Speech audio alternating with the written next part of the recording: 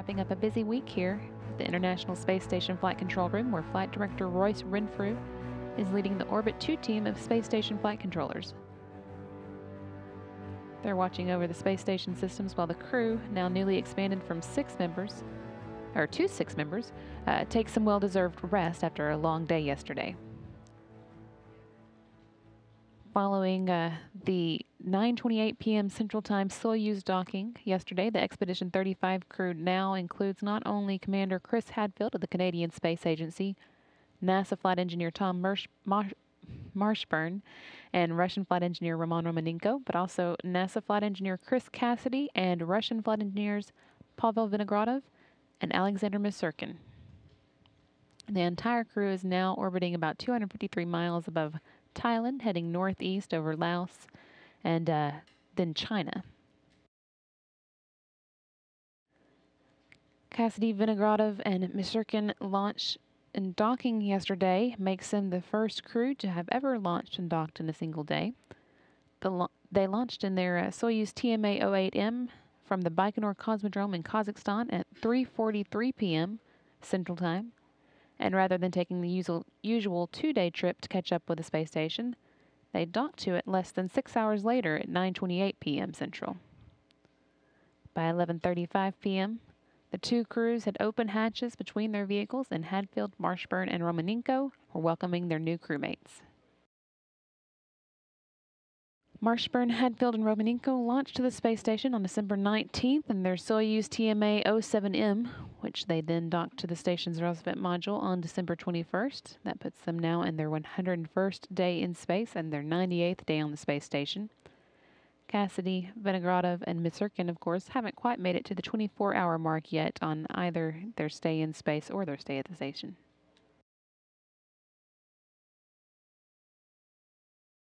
Yesterday's Soyuz arrival capped off an especially busy week on board the space station. The crew on Tuesday saw the SpaceX Dragon capsule, which had been docked to the station's Harmony node since March 3rd, when it arrived with 1,268 pounds of research supplies and experiments. It was released from the station at 5:56 a.m. Central Time on Tuesday and then sent back to Earth with 2,668 pounds of science samples and supplies to return to researchers here on the ground. It splashed down safely in the Pacific Ocean and has already made it back to land. And in the midst of these two dynamic operations, the crew on orbit still had some time to put into a number of scientific investigations as well. Tom Marshburn and Chris Hadfield performed multiple sessions of the reaction self-test experiment over the course of the week. That is a 5-minute reaction time task that allows crew members to monitor the daily effects of fatigue on their performance, particularly at times like these when their sleep schedule is shifting or disrupted. They have each been taking part in the test right before their sleep period begins, all week, and occasionally when they wake up as well. In all, they aim to have performed 115 runs of the experiment by the end of their stay at the station. Hadfield spent some time with the Viable experiment, or evaluation and monitoring of microbiofilms inside the International Space Station. That study looks at microbial biofilm development on space materials. And to help that process along, one of the crew's duties is to take the experiment bag out, touch the top of it, and blow into the bag once a month. Hadfield also worked on Monday with the BCAT experiment, or the binary colloidal alloy test, which studies the effects of phase separation on crystal growth. And on Wednesday, he spent some time setting up the new ISERV experiment.